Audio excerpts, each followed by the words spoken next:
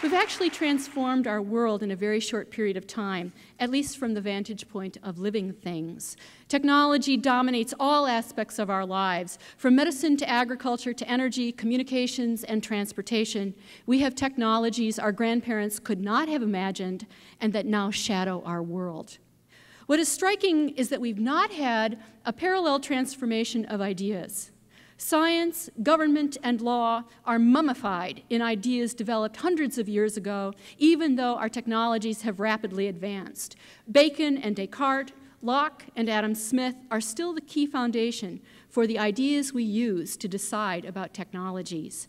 Our ideas have not changed so that they guide us to truth and justice, much less beauty and health, in the face of our destructive capacities. I doubt that we humans mean to drown ourselves in our waste or foolishness, in the dark side of our technologies. I suspect we just think we'll swim until we sink amidst global warming, endocrine disruption, the loss of biodiversity, and our capacities for destruction through war and terrorism. But there's another choice beyond drowning and sinking. This third choice, this life raft, requires hard work, humility, and respect. It embodies that which is good and right, that which is beautiful. Some have called this third choice the precautionary principle. I would submit to you that the precautionary principle is one of a handful of ideas with truly transformative power. I'd like to do two things today.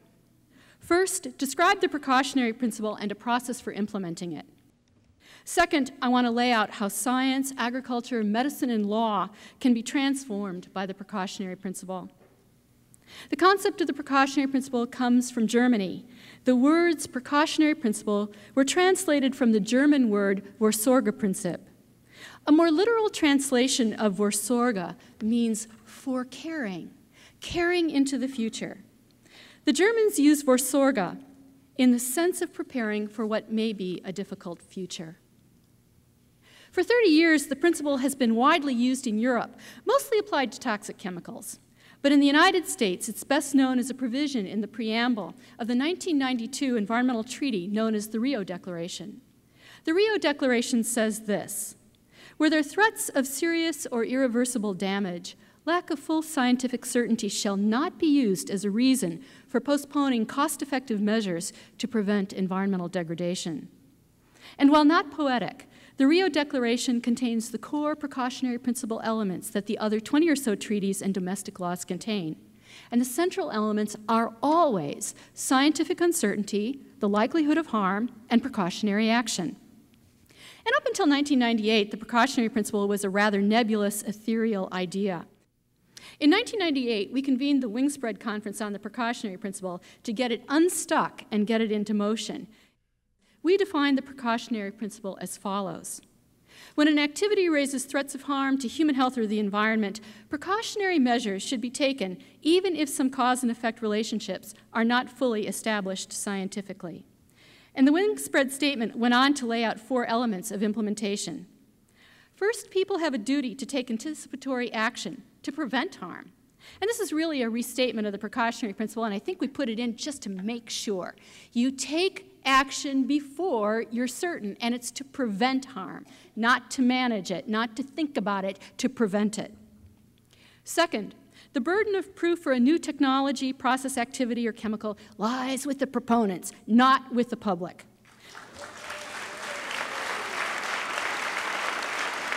Another way to frame this is that the polluter must pay for the damage. The notion that the burden of proof rests with the proponents announces upfront that society will hold someone accountable. It provides a real impetus for proponents to think carefully about proposed activities before they undertake something hazardous, not afterwards. Is this activity necessary? Are there other ways to accomplish the same ends? But if prevention fails, there's a backup plan. The public isn't forced to absorb the costs of damage. Of course, we're all culpable, and we're all responsible for damaging activities. I flew to this meeting in an airplane. At the same time, there's some technologies or activities where the proponent has more information, or should have more information, about the potential harms as well as the uncertainties, and so has a greater obligation to prevent damage. The third mechanism for implementing the precautionary principle is that people have an obligation to examine a full range of alternatives before starting a new activity, whether it's using a new chemical or a new technology. If this activity is potentially harmful, do we have other options that are less destructive? For instance, if we got serious about ending starvation, are there alternatives to biotechnology, or is that the only method to feed the hungry? Fourth, decisions applying the precautionary principle must be open, informed, and democratic, and must include affected parties. The reason that the precautionary principle requires democratic participation is that when we make decisions that are unresolvable with science, they are, by their very nature, ethical and political. Not that the decisions that we make with science aren't ethical and political, it's just clear that the ones that are that we can't resolve with science alone must be made in the political arena. And two, by involving affected parties, we're much more likely to get better science and a better array of options and alternatives. But since wing spread, we've identified other steps for implementing the precautionary principle. One is to set a goal or establish a vision. Know where you're trying to go. For instance, the Swedish people decided that their goal was that no child would be born with toxic chemicals in his or her body. The goal itself is precautionary, and the mechanisms for achieving that goal must also comply with precaution. But perhaps the biggest surprise since wing spread is to uncover and discover the deep ethical dimensions of the precautionary principle. And many of us are motivated to use the precautionary principle because we see the damage in the world, whether it's the cancer of a loved one, the loss of a critter, or the sense that the world is heating up. But ethics? Values? No way. We just didn't even know how to talk about them. But here lies the power of the precautionary principle. It tells us to make decisions with both heart and mind. Too often we've been told that emotions, values, things we love are irrelevant. We've been told that science is king, but king's science is held captive by narrow economic interests. Other values have been cast aside. We've sacrificed the environment and public health on the altar of economic gain. I'd like to read a couple of those values that are essential for our survival. Our life depends on gratitude. Our life depends on empathy because we're connected with all creation. Our life depends on compassion, humility, respect, simplicity. And perhaps my favorite, our life depends on humor because life is good and humor disrobes tyranny and absurdity. It is through love for the particular, a child, a neighborhood, a family of otters, a meandering river, that we find our way to a sustaining relationship with the earth and our communities. Is the precautionary principle enough to bring about a transformation of environmental policy? I think so. The old idea of waiting until we count the dead bodies has failed. We keep thinking we can do risk assessments on things for which we have no capacity even to imagine worst-case scenarios. How do we do risk assessments on Yucca Mountain, which must contain radioactive waste for 10,000 years? How do we do a risk assessment on an ocean which drives our climate and which is soon going to be warmer than our bathtub? How do we do a risk assessment on an entire generation of children who can only cope by being drugged on Ritalin and Prozac? This is why I believe the precautionary principle is the beginning of an essential transformation in the way we relate both to the earth and to the things we invent. And I'm sorry, sweet child, for scaring you. And that chorus is what we should hear, what we should listen to. It is the voice of our children that we should obey and heed. We can set a goal for a beautiful, livable, healthy world.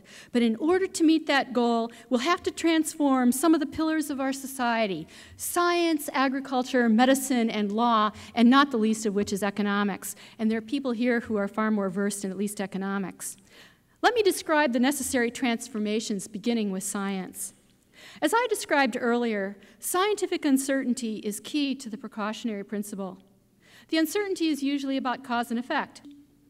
What opponents of environmental protection would have us believe is that we should wait for the old 18th century science to provide conclusive answers before we take precautionary actions. This is a recipe for big trouble. Wait until the dead bodies of trees, children, and salmon are piled in the streets before we take action.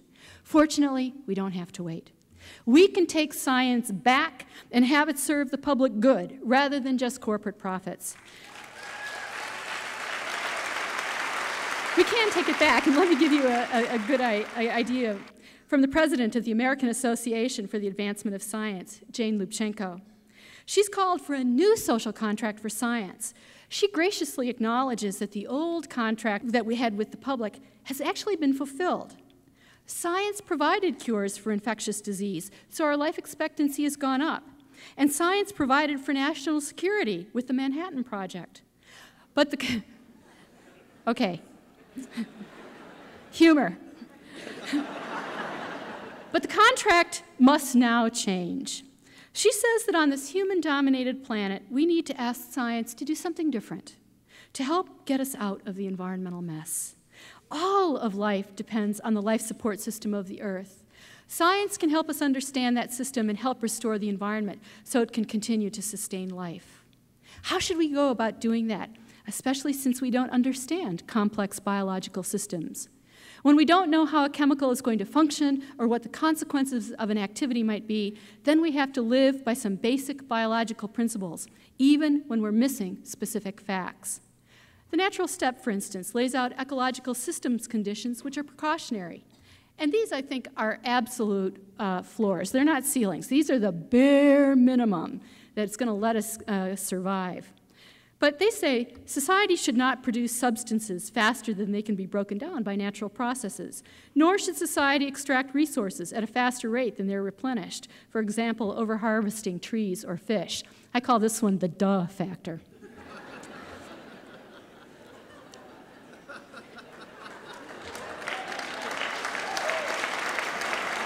Maybe actually we should call the precautionary principle the duh principle, but... Nature uses few chemicals to do lots of things. In contrast, humans use many, many chemicals that are a threat to life, particularly the chlorinated compounds and heavy metals. So I've laid out the scientist's end of the new social contract, but what about the public's part? If we really want a green chemistry and green biology, green economics and green sociology, what do we need to do? First, we should create a public interest precautionary research agenda. We've allowed special interests, primarily corporations, to dominate the research agenda and to take publicly funded research to make more profits. Corporations like Monsanto have enough money that they don't need the public's money as well. We must tell our legislators what a public interest research agenda would look like, and then we need to fund it. Second, graduate school is the perfect time and place for young scientists to participate in public interest research. What if we made graduate school more like the Peace Corps? It's a wonderful time for graduate students to dedicate a piece of research to the common good. Third, we have to set up regulatory systems that treat every product or practice that is approved for the market as an experiment. That is, we have to monitor BT corn, your household cleaners, and logging and grazing regimes. Then we need to yank technologies and stop activities that we didn't accurately predict would be damaging. We simply cannot put profits over public health and the environment. Now that's a tall order for science. But the impacts on our world, particularly agriculture and medicine, would be profound. Agriculture and medicine are both human attempts to come to terms with complex biological systems. The precautionary principle is crucial at this interface. Agriculture is one of humanity's most destructive practices. Isn't it ironic that what should be an earthy, biological, nourishing process of producing food is in fact one of the most damaging and poisonous? If we can't apply the precautionary principle to agriculture and find a way to feed ourselves without destroying the planet, then the principle is worthless. It seemed so easy for a while. Use the bounties of nature for our own advantage. Plant better, more, and bigger crops. Use more efficient methods, more chemicals, and technological advances ad infinitum. The precautionary principle is a direct challenge to that kind of single-mindedness, that kind of hubris. If we're to continue feeding ourselves, we have to step back and realize how big the unknowns have been and what the price has been of ignoring them. The principle is absolutely foreign to that cut it down, use it up, pour on the chemicals, globalize, industrialize, tweak the technology approach of American agriculture.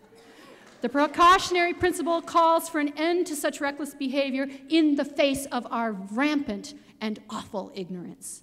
Where should we begin? As Fred Kirschenman said in an article on agriculture and the precautionary principle, we've been asking what we can get away with rather than how to fit our farming into nature.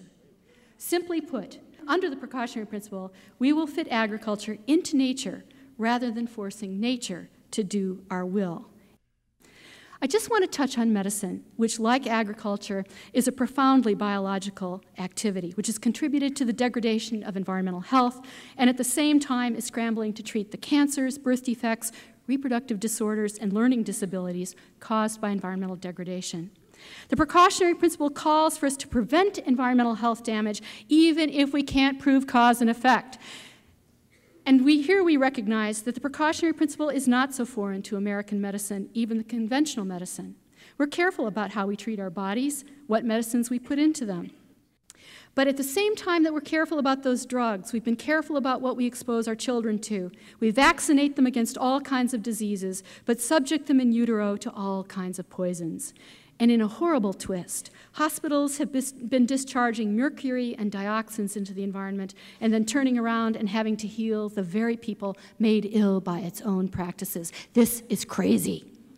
The precautionary principle calls for broader, more inclusive medical caretaking. It calls for ecological medicine. And what might you ask is ecological medicine? Ecological medicine promotes environmental health. That is, it promotes the health of all species and recognizes that their health, our health, is interdependent. The health of the redwood, the health of the salmon, the health of the Afghani woman is my health. And in the practice of promoting environmental health, medicine wouldn't cause more environmental damage. Isn't it wonderful? And so we're at a fork in the road. We can continue blundering into an impoverished, degraded, lonely earth devoid of other things and other beings. The precautionary principle maps the possibility of the other choice, a good and whole and beautiful world.